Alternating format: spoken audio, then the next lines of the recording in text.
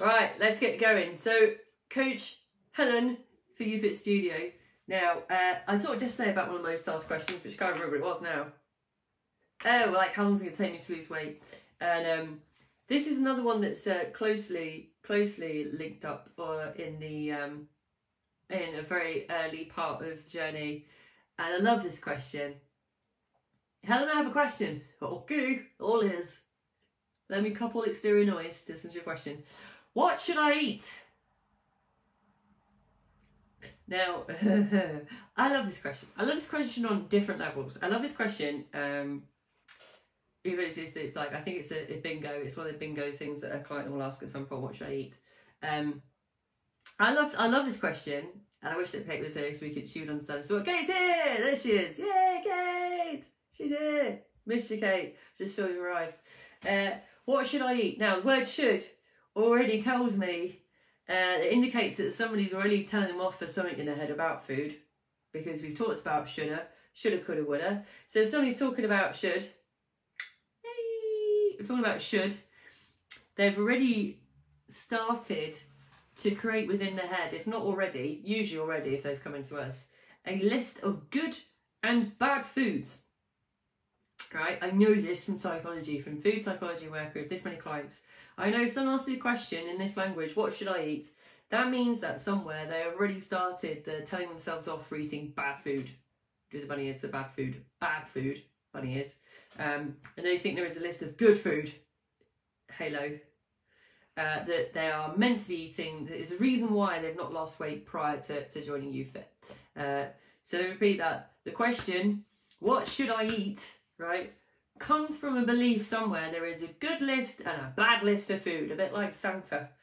The good food will help you get a present of weight loss, and the bad food will get you a lump of coal shaped like cake, and you will not lose weight. That is somewhere the underlying belief system that's coming into play when it comes to those clients. And often, right, and even when speaking to clients over the last 7 days, new clients, I've had like 3 in the last week, new clients, right?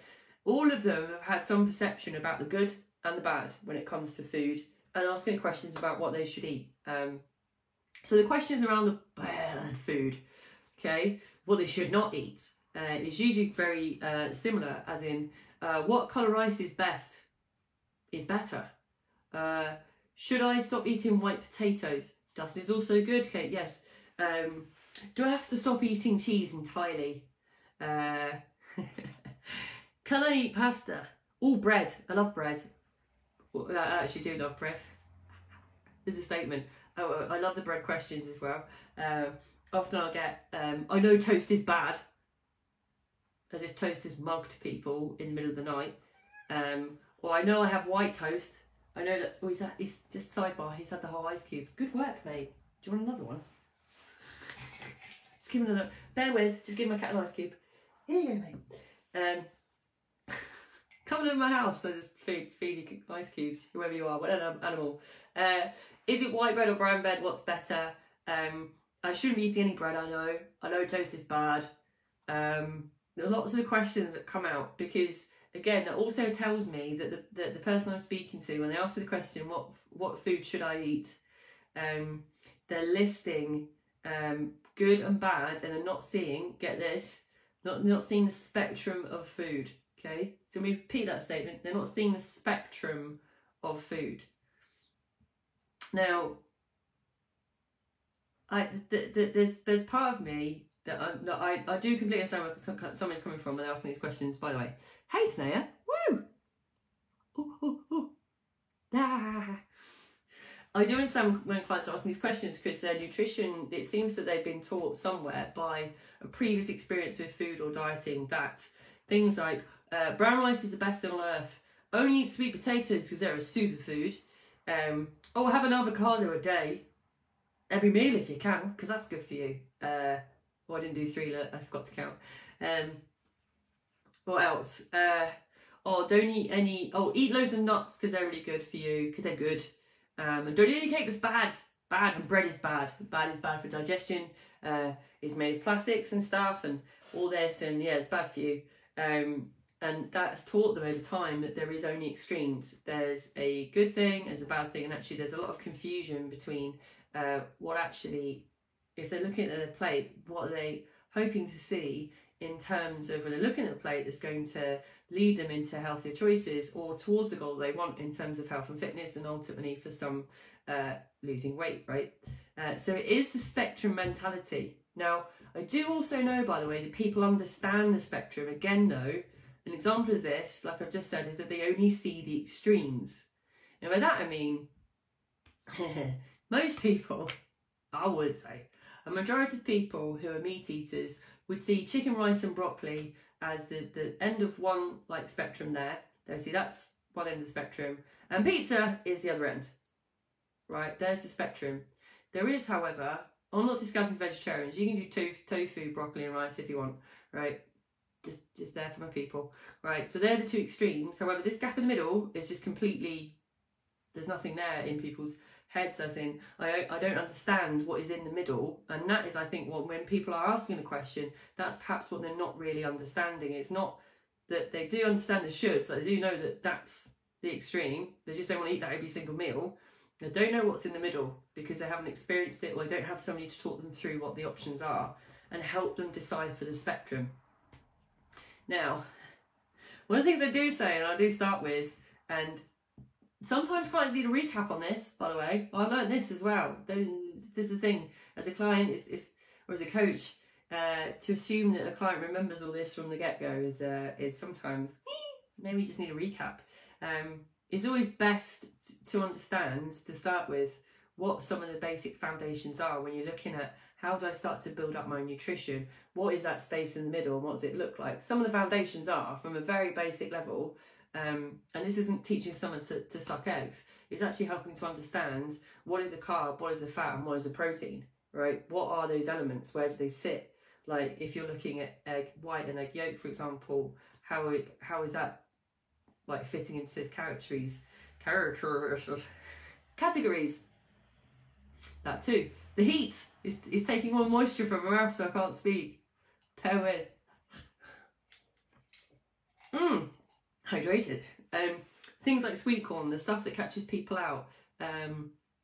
Understanding like, okay, right, fruits are carbs, or the fruit bad, because I had it this week. I haven't eaten fruit for ages because I was told fruit was bad. Too much fruit's bad for you. So just the fundamental understanding of what actually sits in what categories, and where are they in comparison to what you're having now. So if you make a list of all the things you're having in each category now, what are the other options you can exchange it with? And that's always a great example to do. And this is something I do with clients all the time. I do it with new clients and also do it with some existing clients as well. So actually I say to them, okay, let's have a look at your actual food now. Let's have a look at the spectrum. So we're going to list everything you eat now in all those categories, right? So all the carbs you eat, all the proteins you eat, and all the fats you eat. All right, let's list it all. Now let's take each element and how could you lift that up the spectrum, and let's discuss what the spectrum looks like. I'm not going to go through it all today because we'd be here a while, but let's take one that always catches a lot of people out.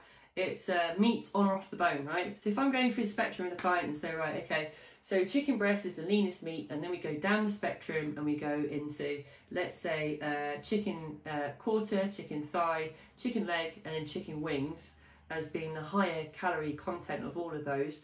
What of those do you have right now? And they might say, oh, do you know what, I cook with chicken thighs all the time. I love the taste. Yeah, they go really well in curries, really dissolve down. I'm like, yes, right, and just give them a bit of nutrition explanation around it and say, right, if we want to lift that up the scale, where would you go? Like, right, okay, from what you've explained, I want to be leaning more towards breast meat, sometimes, not all the time, away from chicken thighs. It's like, yes, you don't, again, it's going up the spectrum in small movements. You don't have to ensure that you have chicken breast then with every single meal. You're then just favouring breast meat over thigh meat, for example, a majority of time. And then take that as an example. And actually what you can do is go through every single element, and I have done this, right, with a client, a couple of clients actually, and start to look at ways of moving that up the spectrum. So again, we're not trying to get from the good, the tofu, chicken, rice and broccoli, and away from pizza immediately, right? what we're trying to do is find, if we're somewhere here, just what is the middle section where it's coming up a little bit in each of those choices. And actually it's really interesting to see that how small changes can make a big deal. Say for example, even on a scale of sugary or salty fatty foods, if someone is having Walker's crisps all day long, because they love crisps, all right? Crisps just, they just they'll say it, I have to have it. I know I shouldn't. I do though. Okay, so let's take that principle, let's look at the scale and find out where we can move it up the scale to change what you're eating right now and put it further on the spectrum to where you want to get to, more towards where you want to support your goals. And that you can do with every single element of a meal, or even your existing diet.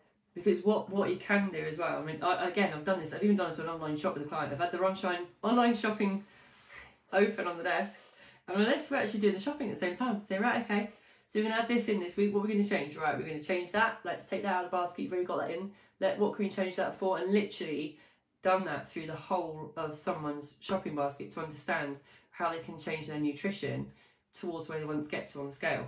And following on for that, right, I love this exercise, right? This is also one of my favourites. I say it a lot and some clients will recognise this when they hear me say it. I will say it with every single client that I meet.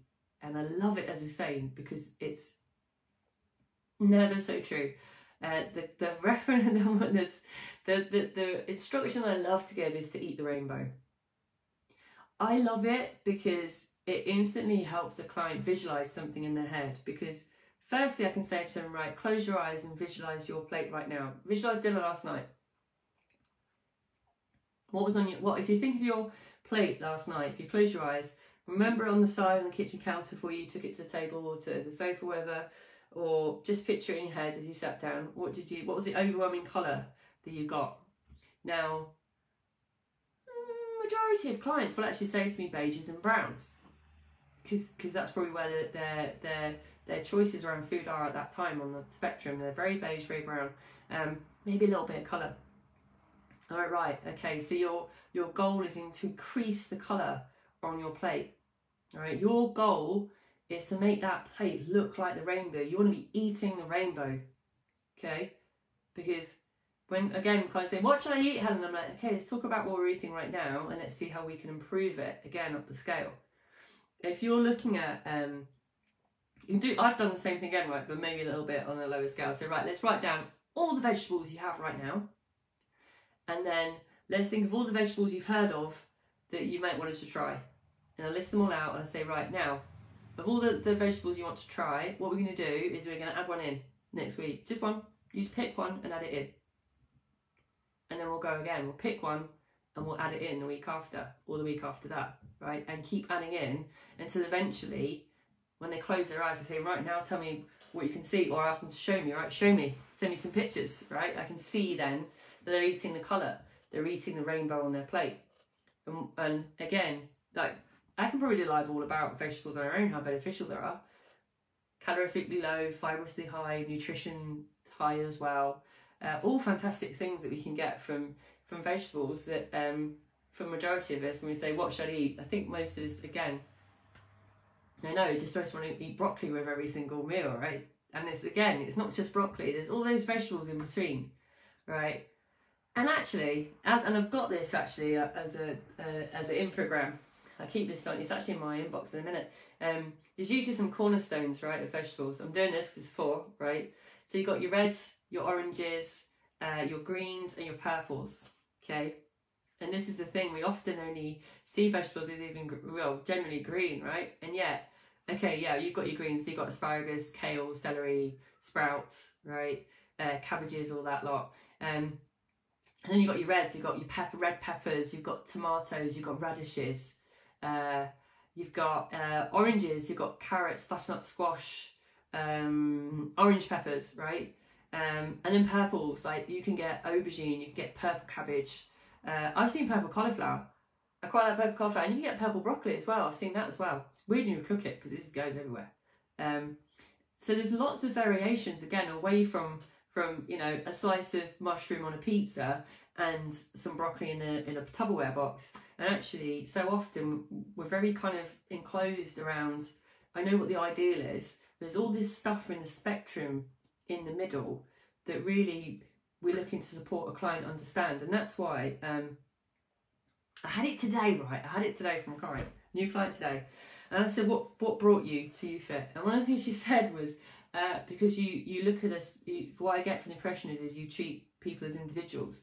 And that's the thing. As for advice on looking at dealing and looking at food differently, it's bespoke to the person, because what someone sees in that spectrum in between is very unique and is based on, again, the good or the bad list is usually taught or self-learned or taught to them, or is socially or culturally taught, and that's unique from person to person. And so how you approach it, this is one means of doing it. Now, this isn't the only means. I have many tools in my toolbox. I'm like, this is one. This is a great one. It's a great exercise. It's a fantastic exercise, actually. This is not the only one. There's loads more, and that's trade secrets. I can't give them all away, right? I'll give plenty away as it is on here. The thing is, though, is that this is just one way of flexing it to a person to understand where they are right now, what they believe is good or bad, and helping them support them to understand that it's improvement along the spectrum rather than 100%, right? Because it all ties in, right? What happens if someone tries to eat chicken, rice and broccoli 3 times a day, 7 days a week, 52 weeks of the year? I mean, wowzers. Firstly, they're trying to get there like the hare as fast as possible, right? And secondly, they're trying to get there with no friends at the end of it or no sanity. Or if they even get there, because you'd have to take a pit stop from that one, like the hare, wouldn't you? You need to have a snooze and a thought process about what I'm doing. And so it still ties in with everything I've talked about this week about slow progress and about slow weight loss. It's also about slowly learning how to change your nutrition or how you eat, not what you should eat, how you eat slowly, and by making small incremental changes that help you cross the non-finish line, as you say, as a tortoise. So it all ties in with itself, right? All of this has a running theme, and I've always said this, that a lot of this ties in with each other, which is why when someone asks what I should eat, I'm like, I am ready. Yes, I love it. I love this question. I have to say, I hope you can tell, but I love it when someone asks me what I should eat, because I'm like, right, we're ready to go. I can work this person, because I can start to really understand where they're coming from, and it helps support them to move them to a different place. So there you go, the answer to what I should eat. It was like this, where's the recipes, Helen? I was expecting. Well, there you go, chicken, rice and broccoli. Get there quick, have no friends, no fun. Eat no cake. And probably load of dust cake, right? Kate's a cleaner. You can just scoop that dust and bring it home with you as your meal, Kate, if you want to get there quickly. But no, my friend, it's just a spectrum thing, as we know, and certainly for you as well, as with most people. So, recap, faux show. It's right. I think he's overdosed on ice cubes down here. He's having a bit of a lay down. Right. What should I eat, Helen? Coach Helen, tell me, what should I eat? I love the question, because I said it's one of the biggest questions I always get asked every single time, most of the time, about 9% of the time. And what I said is the language is really interesting, because should, as we know, I've talked about this on a previous live, tells me the client already has a list of good or bad foods in their head. And also they tend to see food as good or bad, and that there is a good list and a bad list, a bit like Santa's list. And one list will get them what they want, and the other one will take them further away in their heads, or makes them a bad person even sometimes. Questions I see, I cover them like, what rice is good or bad, what potatoes are good or bad, cheese and bread are the devil, I know they are, I know I shouldn't eat them, all those kind of things in language tells me that they're not seeing the spectrum. So they're not seeing where they can make, they're not seeing the land in between, that land in between the good and the bad, right? That there's an extreme way of looking at food, and it's often epitomised by the Tupperware friends and someone who chops pizza, right? That there's nothing in between. And yet, if you're a client of ours, And hopefully if you're not and listen and watching this helps you understand there's a big thing in the middle that me and the other coaches are there to support you find. It's always great to understand the fundamentals, right? So you understand what your carbs, fats and proteins, discuss that with your coach. And then have a look at what you're listing, have a look at what you're eating right now and see the ways in which you can change that up the spectrum without going to the extreme, where you can make small changes. See where it can be different on the spectrum, right? See where you can make changes in all the little things rather again than going the extreme. And again, I love this as a statement, eat the rainbow. It's like touch the rainbow, Skittles, touch the rainbow, eat the rainbow. That's me, eat the rainbow, just not Skittles. In moderation, I suppose.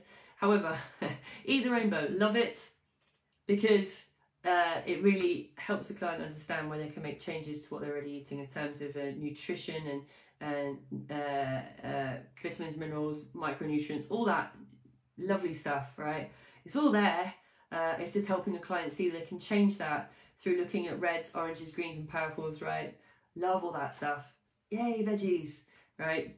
So again, the answer to the question, what should I eat, actually is about how you're eating. So it's about making small changes. Again, not trying to speed through it to the extreme, and just taking the small steps and small changes that will ultimately, as you continue to do so, take you to your ultimate goal, which is what you're looking for. Yay! And Helen wasn't even here for some recipes. I was hoping she might. Now, tomorrow, why track your weight? Last week I talked about ways of seeing progress without tracking your weight, and tomorrow I'm going to see why it's important to track your weight. And what issues come up with that. So you've got a nice few points to go over on that. So join me for that one. If you haven't melted overnight, good luck with your fan system, window system, whatever system you have to keep cool. Do not nip round. I've got plenty of ice cubes if you're looking for some. And in the meantime, I will. Thumbs up. Okay, catch you tomorrow.